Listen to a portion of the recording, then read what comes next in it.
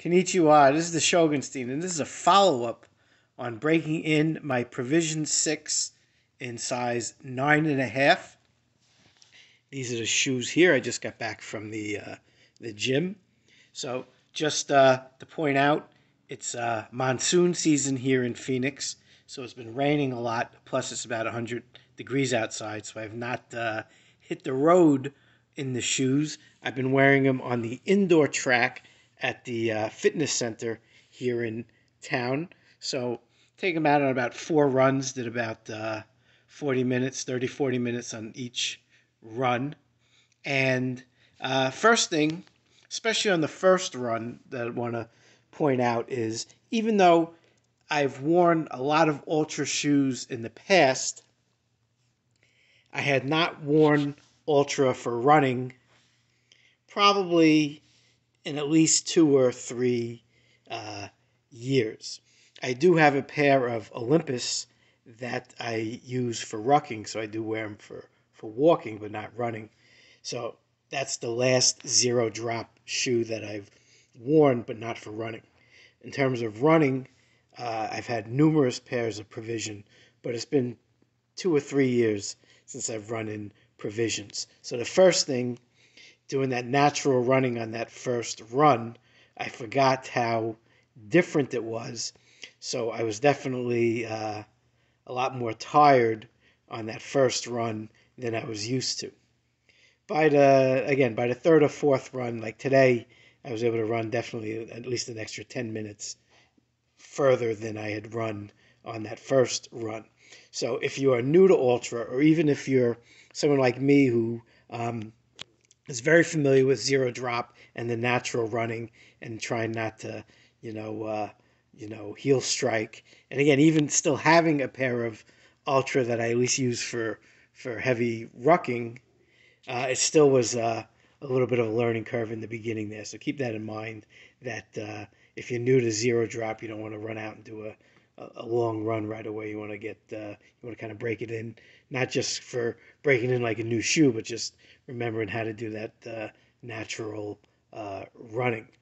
Now, in terms of the sizing and the comfort, the last shoe I had for running before this was a Hoka Bondi I have a very wide foot, so they were like 4E.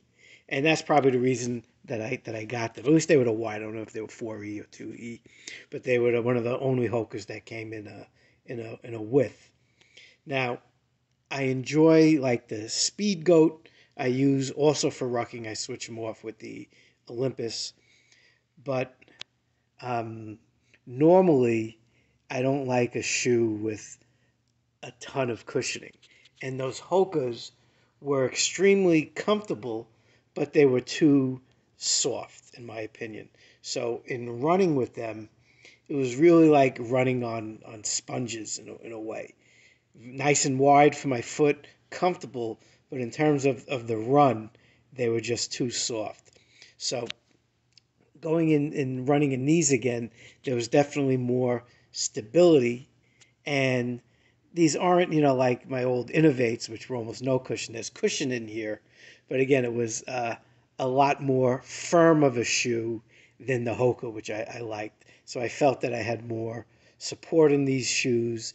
I felt I had more motion control, but I felt like it was a sturdier shoe, which is the reason that my Hokas are still not in bad shape. They just were too squishy, just too soft.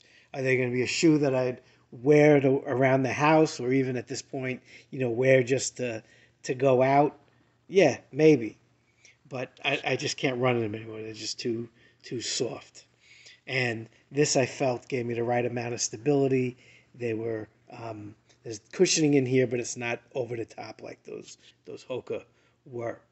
Now, again, in terms of my wide foot, the toe box is wide enough, in my opinion, but the shoe is a little narrower than I remember the Provision being.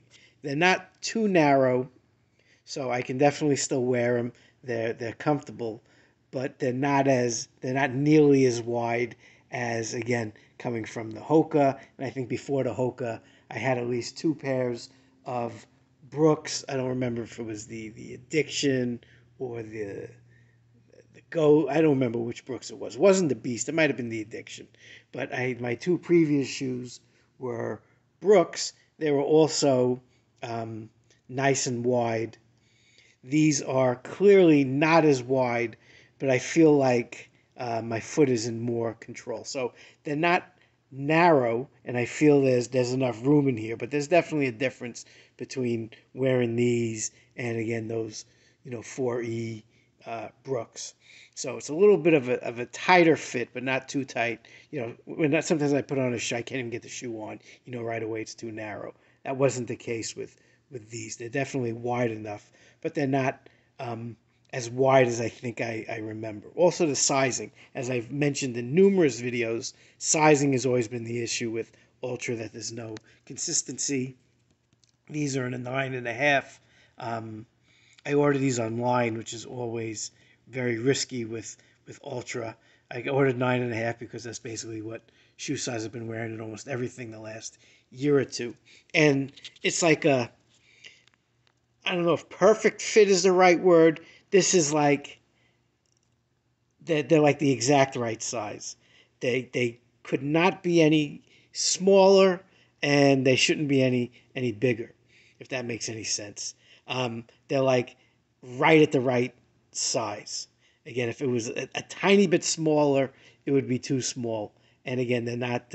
My foot is very supported. They're not moving around. They're very they're not slipping or anything. So it's definitely not too big. They're not big in any way. So it's like just the right size, but like just made it. If it were any smaller, they would be too small. So I think it's the exact right size, but there's not a lot of extra room in there. So it's right there.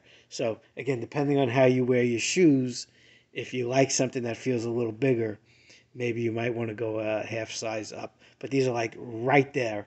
And compared to, again, the Hoka, which had, again, just too much cushion, too much room, it was a nice switch.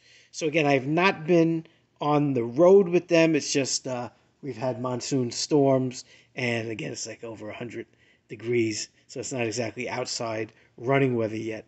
But on the indoor track, they were fine. Again, just keep in mind, if you're new to Zero Drop, give it a little time in the beginning, because even as someone that was experienced with Zero Drop but had been away from it for a little while, it was a little bit of a learning curve again to get used to. That first run was a little tough, but again, by the fourth run, I feel I'm back to using that natural running and not heel striking, and making sure to land on the front of my feet, and my toes used to being kind of spread out like they should be. So definitely keeping the shoes, and it's been a good start. Again, the sizing is just right. There's not a lot of extra room at all. So again, if you want something that's a little big, you might want to go a half size up. And for those of you with wide feet, I'm not having an issue with the width, but they're not overly wide. They're not as wide as I remember them being. And again, it's not like a 2E or a 4E. I believe in the Touring, you can get more width with the Altra. Problem I had with the Touring, I tried on a pair locally here, and they were just too comfortable. Almost like the Hoka again. They were just too cushioned. That's why I stayed away from the Touring. So again, I have a wide foot, and this wasn't an issue. But again, it's just like the sizing. They're just wide enough. If it was any more narrow, then maybe they wouldn't work. So that's a progress report on my Provision 6 in size 9.5. This is the Shogunstein out.